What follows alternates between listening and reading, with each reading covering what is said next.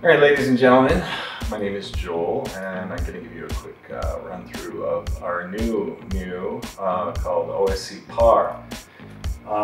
It is a OSC protocol in a VST that is basically usable in any VST-compatible host. It's 64-bit. It's pretty neat, so let's dive in. So here I've added it as a plugin on my track here, and here is the UI. So what we have, we'll just start from like top to bottom. We'll say up here is MIDI activity. So what this is going to do is send MIDI notes to OSC tags, and we'll go over that in a bit. And then these are your macros, which are all renameable. So you could say that is test or num or whatever. And then the type of value is either going to be an integer or a float. In this case, for this example, we'll use an integer, and then we can set a range from 1 to 11. So as I'm moving around here, Unreal Engine over here is just picking up that int. So if I had a float, it's picking it up the same thing. It's just quantizing it to int. So that's one thing. So the first thing to kind of notice to get up and running with it is what you want to do is you want to get your host IP in your port. Now I'm doing this all on my local machine, so I'm just using broadcast and on port 55666. And OSC address space is, this is in reference to transmitting OSC data, whether locally or over UDP. This tag is important. This is basically your root tag, and the reason for this is in case in the event that you wanted to run multiple instances of OSC PAR. So you can run as many instances as you like, and then give each one a new instance name. So for this, we're going to call this /tag, and that's the starting address for everything. So NUM here the address would look like cam/NUM on your client application that receives the OSC. So this is going to be our address space of where the OSC is going to live, and then we can go through that later.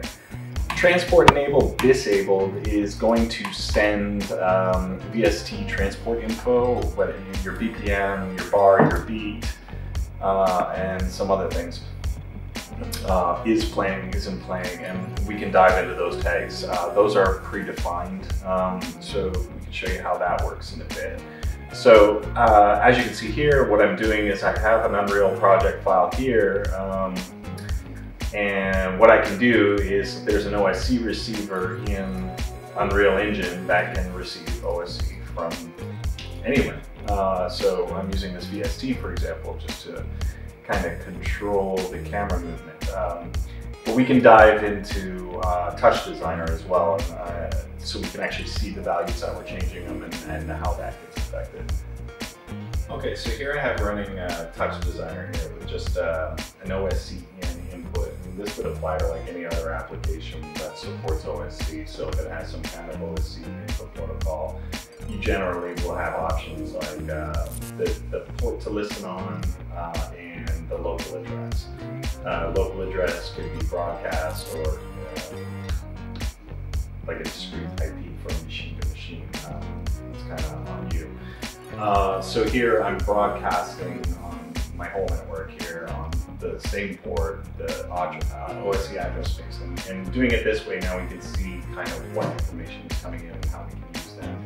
So as I move this value up and down, you can see it's sliding up and down like OSC integers, right? So I'm getting pure integers from 1 to 11. So if I did 1 to 100, and there you go. Now I'm getting a more refined value, right? But if you really want nice big floats, what you'll do is say 0 to 1, and you'll change it to a float. So now if I reset this and then play that, you can see that value is much more refined. So it's going from 0 to 1 over a series of floats. Okay, so the way TD's OSC input works is it's just going to add channels as it sees. So it sees the address is cam/macro3, If I rename this to test, then it will send test. But the thing to note here is that address space can is defined here. So if I call this TD, I can say this is just going to go to touch design. So there you go. So now I have TD macro 6, 7, 8, 9, 10. So you have up to 10 macros that you can do ints or floats. And here's another fun thing. This transport, you can enable that and then hit play on your dot. And now we can see is playing. Here's the beat position from the dot. Here's the beat position is going to be kind of where we're at in the song. So as I scrub around in the song, it's going to tell me exactly where I'm at in the beat and which bar I'm on. So that will always do. And then we also do a 4/4 beat clock.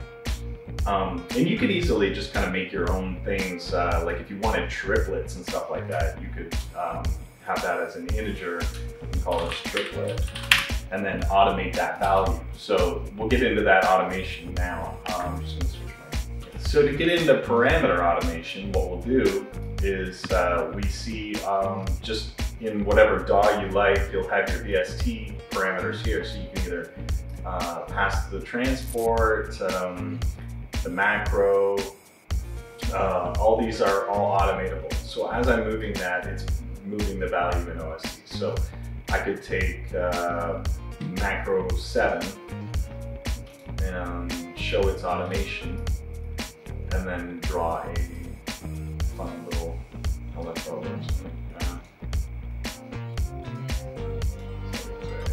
There's a big old sine wave.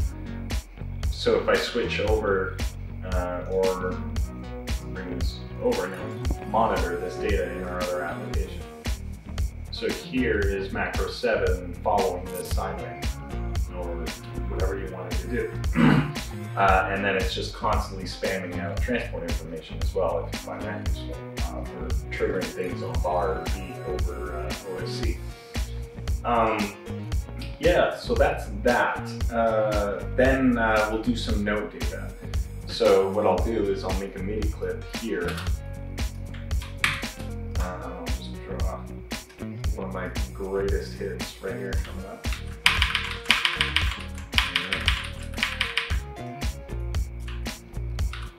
So now we have, we got some note data. And then what that's going to do is if I play that, it's going to send that note data out via OSC. And the way that's going to look is it's going to be note 34 and its velocity. So these are all pinned at exactly 100 velocity, so they're going from 0 to 100 over ints.